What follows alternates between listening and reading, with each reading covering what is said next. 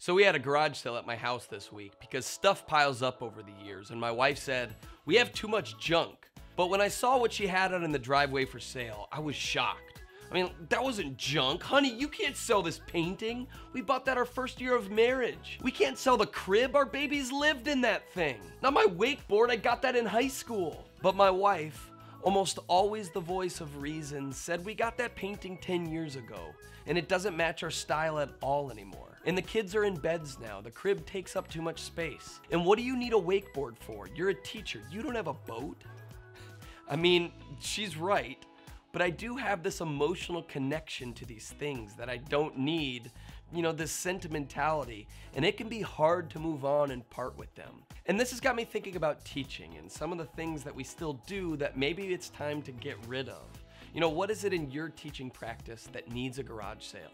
What might have been useful at one point, or maybe was useful for you when you were a student, but might not be working anymore, might be time to get rid of. For me, it was the long 45-minute lecture. When I was a kid, this was primarily how I was taught. I mean, I usually hated sitting in those classes, but this is what teaching was to me.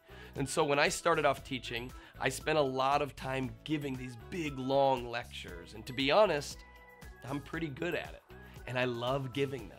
I have no problem talking for 45 minutes, especially when it's something I'm interested in and I like what I'm talking about. But I saw time and time again, no matter how much I enjoyed speaking to students for a long time, after about 15 minutes, kids would start to nod off.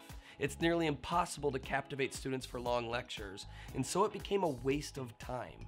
And there's a lot of research to prove that.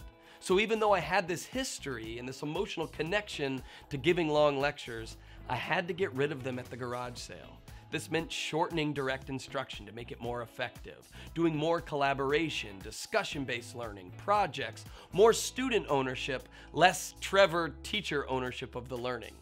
And you know what? Students started learning and engaging more, just like the walls of my house now have more space for newer, fresher artwork.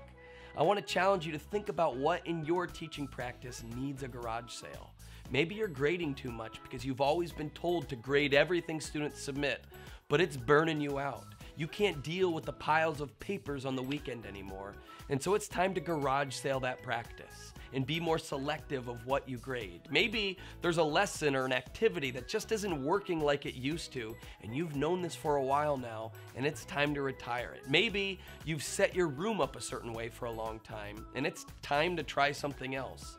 Maybe you need to garage sale that pressure you put on yourself to be a perfect teacher, because that just ain't working anymore, and you just need to put that energy into something more useful, into more useful and productive areas.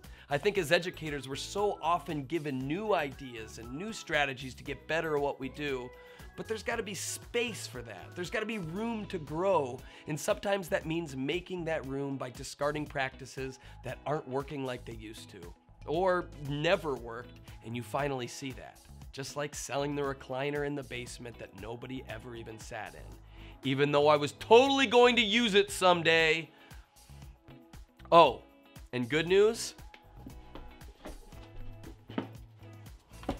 Nobody bought my wakeboard, and I am definitely going to be using this bad boy soon. Yeah, I bet.